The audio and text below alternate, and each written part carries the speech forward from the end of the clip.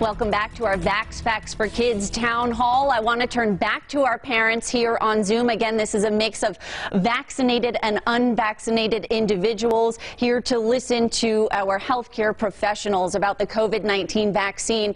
You've been listening in. Has any of the information changed your mind? If it has changed your mind, could you raise your hand?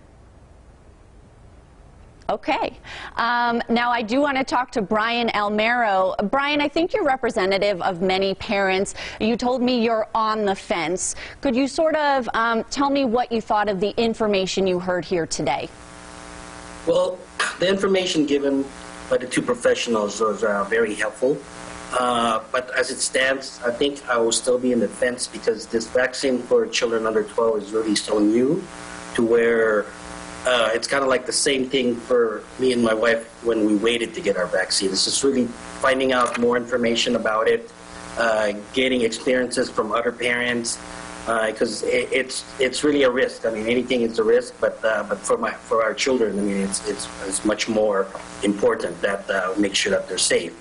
So, I mean, it stands that's still going to be in the fence and really wait a few months maybe. And, you know, it depends on how much more information I could gather and, you know, facts involved in it. So. Okay, thank you so much, Brian. Dr. E, what could you say to wrap this up? You know, I would share that, again, over 400 million doses have been given in the United States and over 7 billion worldwide. Highly studied, very safe, very effective against COVID and luckily against the Delta variant as well. So, you know, we have something in our arsenal to protect our community. And, you know, I'm encouraging people to really consider it and talk to their doctor if they have specific concerns. Never forget to do that.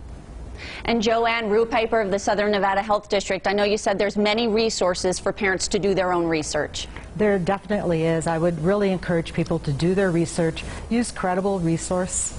The CDC has good websites.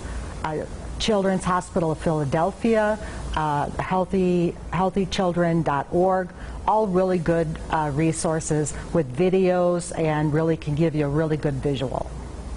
Thank you so much. Again, thank you to our parents for joining us. We appreciate you sharing your viewpoints. Thank you to our healthcare professionals in the studio. We hope you had some of your questions answered during this time as well. We have to wrap it up. Thank you so much again for participating in our VAX Facts for Kids Town Hall.